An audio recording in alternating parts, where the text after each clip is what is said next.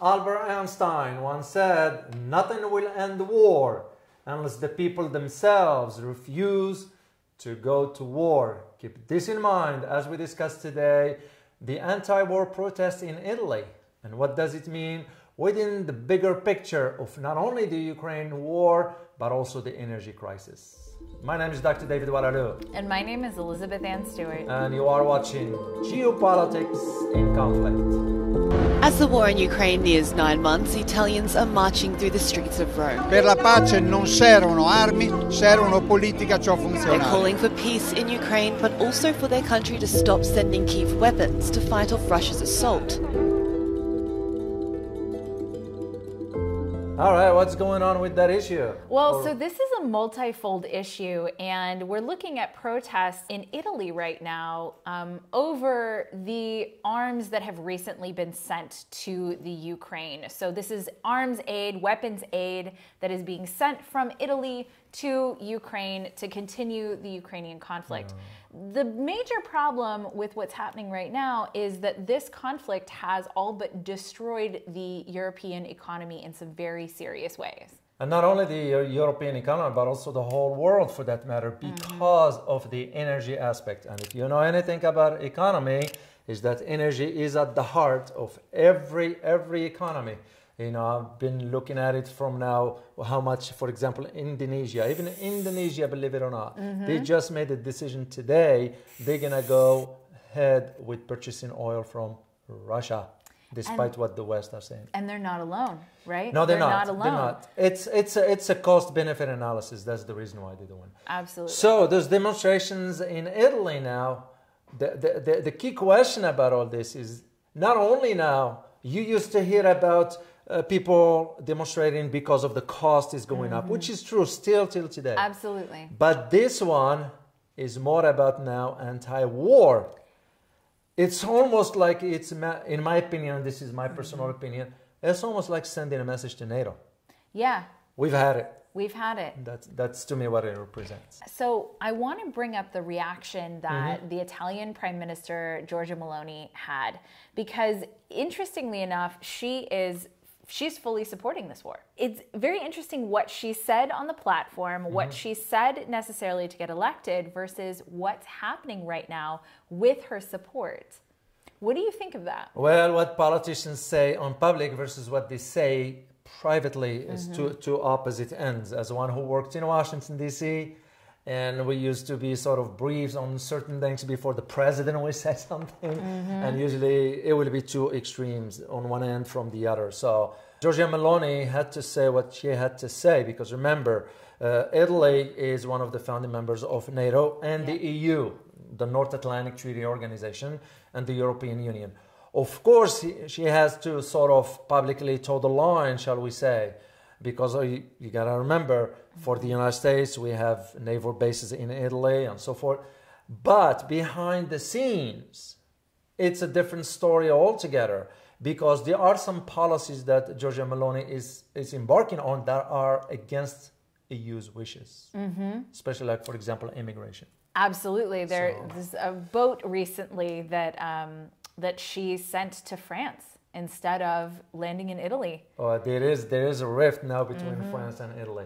Well, what I found very interesting about the demonstrations in Italy is I took a look at them and read them from the Italian newspapers and Italian media and so forth. And the banners, what it says there, and they were in Italian. And I will share with you guys one particular one in Italian language, in its original language, and it says this, and I quote here: "Più braccia per pace, non più guerre," which translates basically to more arms for hugs, no more wars. And this, to me, it's an indication of really what Italians now want. You know, over the last few years, it's been nothing but stress, right? It's one stress after the next stress, after the war, after the word that I won't say here. I know, but it's just been one stress after another. And I think people overall have reached sort of a peak with it. You can only stay stressed out under some form of extreme conflict for a limited amount of time. Yeah. So human beings, you know, even in movies, the movies that stay stressful the entire time, people stop watching them. And the reason is because we can't stay stressed out all the time. It's not healthy for our nervous system, and our bodies have to relax at some point, even if it's for a small amount of time or to decrease the stress. And so I think people are really hitting a point where the stress is nonstop, and it's been nonstop for years. And it's an extremely unhealthy way to live. So I'm actually very happy to start seeing people waking up. And sometimes it takes an enormous amount of pain to wake someone up out of a daze. Well, it's across Europe now, because when you take into consideration what's taking place in neighboring countries like Spain, like France, like England. Spain had a 50,000 person protest recently looking at the impact of inflation. Because for Italy, inflation is at 11.9%, which is kind of a big deal. It's a really big problem. And you look at purchasing power, and that's one of the things that always bothers me about policy. And that is when they looked at embarking on the support for the Ukraine, right? Yeah. Did the governments of the world that are not directly involved in this, right? Because there are two countries that are directly involved in it, but there are many other countries who are supporting in different ways. Did they do an analysis beforehand on what the cost would be to do this? Do you want the answer? I think I know the answer. Well, the answer they did. Yeah. They did. However, certain entities were forced to act. And I can guarantee you this, knowing what I know, is that for the European Union, they were forced to act that way. Yeah. This is why it explains, for example, why Olaf Scholz just went to China by himself. Why French President Macron now is talking nicely to the president of Venezuela, Maduro. It's because energy. Yep. You know, this is why you're seeing this kind of a movement. I won't call it a movement, but just a wake-up call. This is why you're seeing this type of demonstrations going on.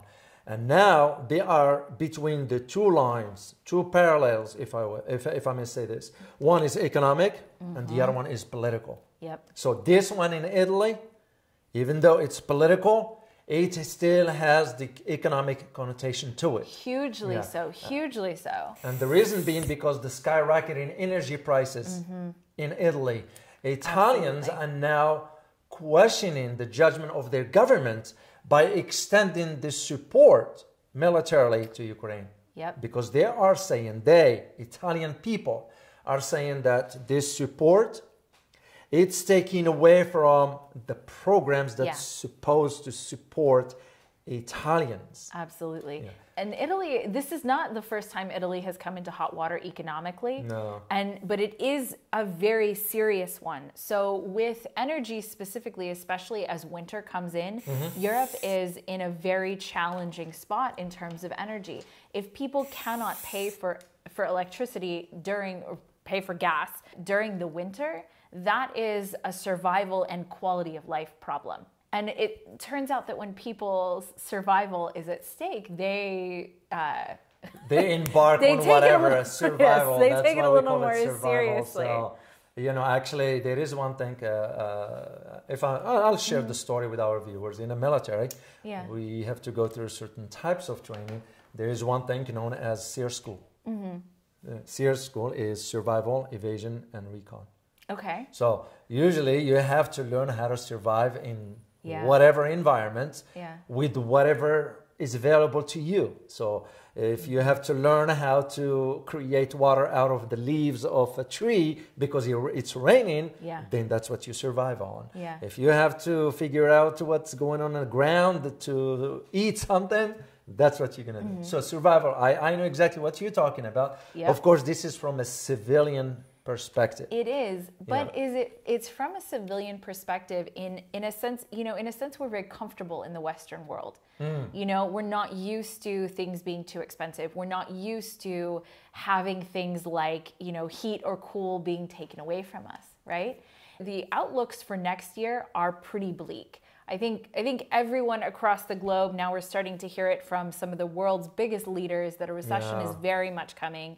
And so we're looking at now, and this is the reason we do this show, right? So we're looking at a circumstance where it's not going to be the same over and over again. Now things are actually changing. And we had a guest last year on. We had Peter Schiff on last year as a guest here. So if you guys want to check out that episode, it's in the monetary policy playlist. But he talked about, if you want to buy something right now, a year ago, is the time to buy it, right? Not because it's going to get more expensive. And what happened? It got more expensive. Yeah. Everything got more expensive. And so if you can plan things like that, if you can take a look and say, okay, well, so this is what we're headed towards next year. So part of what's happening in Italy is in 2023, next year, the projection is pretty bleak. So it's a flat line of growth, flat line to negative growth in Italy next year. What does that mean, right? So third quarter, there was a little bit of a bump, but fourth quarter, it went back down. And so now it's negative again. And so you're looking at, what does that actually mean you need to prepare for if you are in the EU, if you are in Italy. And even the European Central Bank saying that, well, next year is going to be recession in Europe. Absolutely. They're just lying. The recession is already here. Absolutely. They're just giving a lip service Absolutely. to people. And speaking of the videos, we also have a course that addresses this kind of issues, because we kind of realizing that we won't have enough to say on this. So we decided to do this in a course. Basically, we just completed that one. It's completed now, and there's a community that goes along with it. It's called No Nonsense Politics. Check it out in the link in the description box below. Not up. It's below. But you're absolutely right, because the thing is, it's one thing to know this stuff, right? People are, at least in the United States, the protests are almost never publicized here unless there's a specific reason for it. So the protests in Italy, people aren't talking about it. The protests in Spain, people aren't talking about it. Protests in France, people aren't talking about it. What they are talking about, though, is Sean Penn giving his Oscar to Zelensky. Which is pathetic. Yes, it is. I'll say it straightforward. And we'll do an episode breaking down political theater. We need to, because Americans, if you happen to be an American viewer, you need to understand the meaning of something. It has nothing to do with the welfare of Americans. So that's just pure theater. You know, here are people going on doing this kind of stuff while the American people are suffering. Absolutely. I am sure if you are an American, I'm sure you noticed how your finances have been changed within the last year. And this is not just here in the US, it's around the world. We will do a video on it, because there is a lot that Americans need to know. Yes. They need to understand that. Absolutely. And so Ross and I are going to do that episode, but our course is geared around sort of helping you guys understand what is most important to pay attention to, and figuring out how to make a plan for yourself going forward, because the world is changing whether people want it or not. Oh, yes, it is indeed. So to go back to this Italian aspect of it, and it is my belief, and I made some calls to Europe, to some people I know. Yes. So I made phone calls and asked questions. They are there on the ground, and they are telling me that people are getting fed up, and I'll use the term that. They're getting fed up because they start to realize, okay, is something going on here that the policymakers who they voted for are acting against their will? Which leads to the natural question. Are they being forced to act that way, or are they stupid? You know, I usually don't like to use that term. No, but it's true. And that you're absolutely right. That is always the question that comes up is this incompetence or is this corruption? Which thing is it? Is it that somebody is being forced to do this, or are they so wildly incompetent? And I think sometimes it's a mix of both. But I think in this case, if you look at any situation that is so heavily publicized, you always have to ask yourself the first question. You always have to ask yourself what's actually going on underneath. Like Ross said, the news behind the news. The news behind the news. Yeah. And the other aspect to all this, to put it within the bigger picture of the European landscape, you look at now the massive demonstrations in England.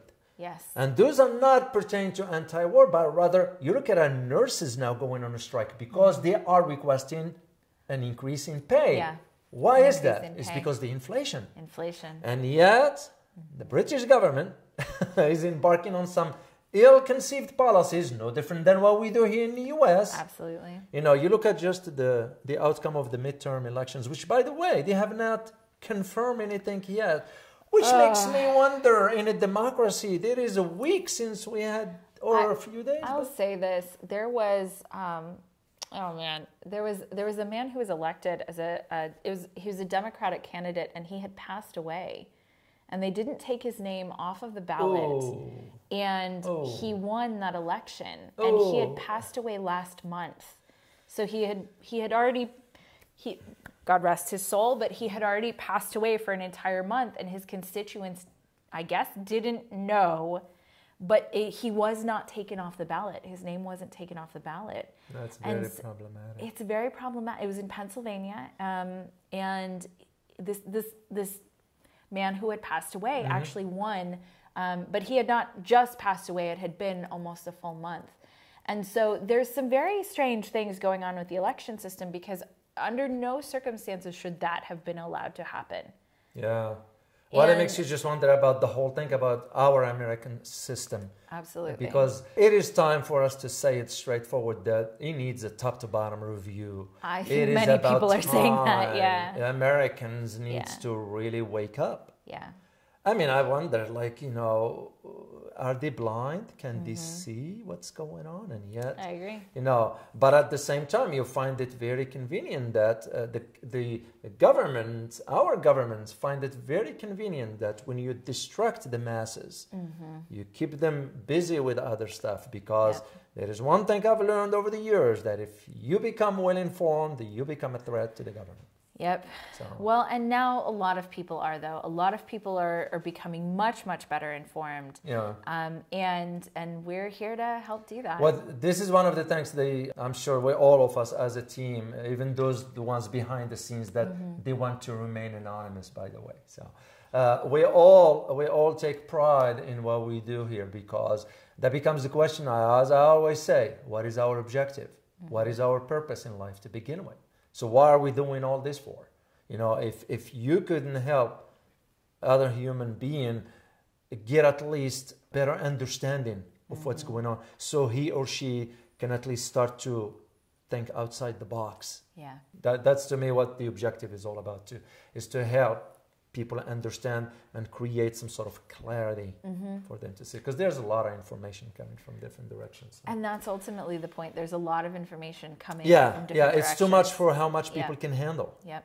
You know, our brain can only process so much. You know. Right, and it's an overload. It's an information overload. So check out No Nonsense Politics, because that's one of the things we help you out with in our course. I want to mention one more thing, and that is Italy got downgraded. So the Italian economy got downgraded. So kind of going back to Italy for a second before we it's important to have these types of conversations. But so Italy actually got downgraded. Moody's, which is an assessment firm, slashed the assessment of Italy's banking system from stable to negative. Oh, and that's a really big deal. That's not good.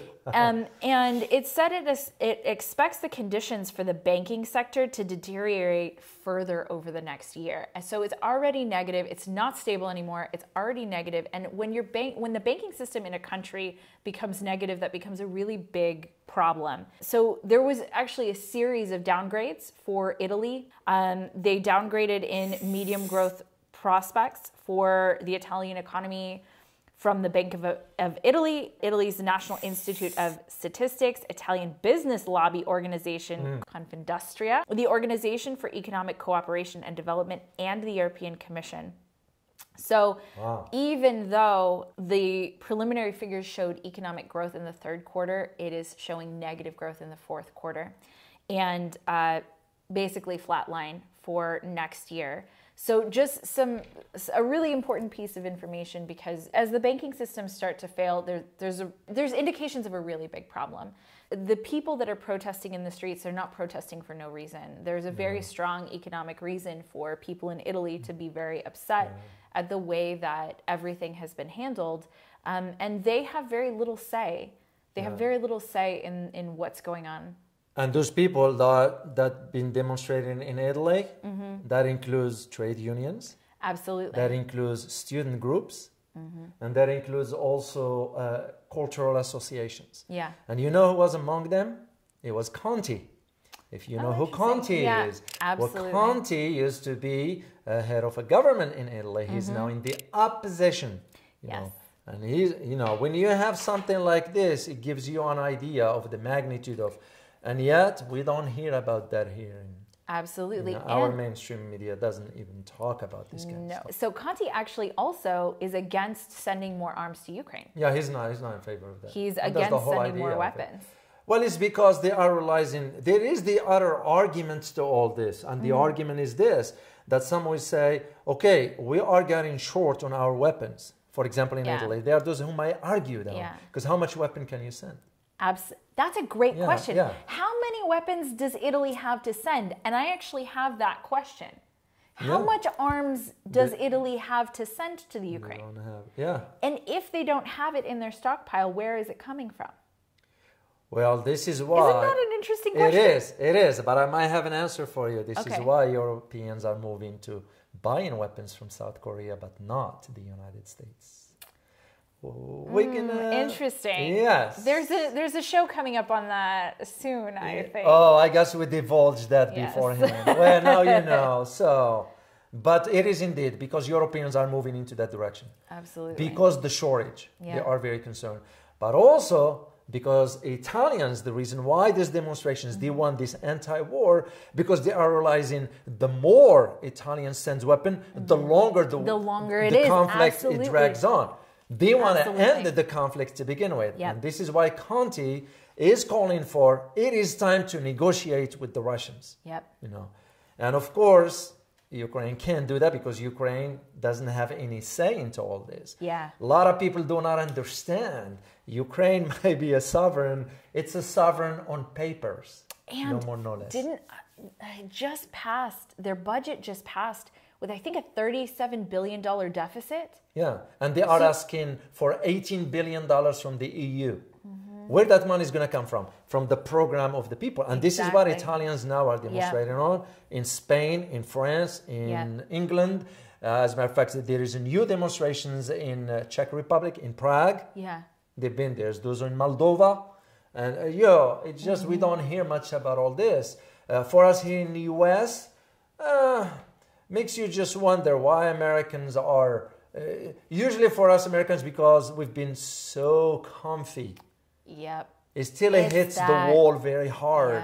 Then you will see a different reaction. For now, absolutely. And for the Europeans, it is hitting that wall. Well, for the Europeans, they are hitting that wall. And I think for us, we're not going to see anything. I've said this about 4 months ago. I had a conversation with someone, and I mentioned, you will see more demonstrations and protests in Europe before you see them here in the US. And if there is any change, it's going to happen in Europe before it changes over here. And and you were right. So far, that's what I'm seeing. Because like I always say, watch for the trends. Absolutely. Because that's what it is. And that's exactly what we do in that course. Because we wanted to help our members to understand how to spot the trends. Because once you spot the trends, you will understand what lies ahead, what's coming, so you can prepare. Otherwise, it will hit you like a massive wave and just watch over you. So, any final thoughts before we close this out? Just that it gives me a lot of hope. It gives me a lot of hope that people don't want war anymore. That people want something better for the world, because I believe very much, and I've met a lot of people, and so I know that this may be a very controversial way to think, but I actually really believe in humanity. I actually really believe that people, overall, a person is good. And together, people may be kind of crazy, but an individual person, for the most part, is good, and that people are mostly trying to do the best they can, and that gives me a lot of hope. Well, as a former military myself, war is not a good thing. It's I can tell you just this from experience. War is not a good thing because nothing good come out of it. And you might think, well, there is a winner. There's no winner in war. Well, and one of the things we go over in our course actually has to do with the fact that, you know, most of the wars that people embark on are not meant to have a winner and a loser. They're meant to maintain trade routes. They're meant to maintain a particular status quo for industry.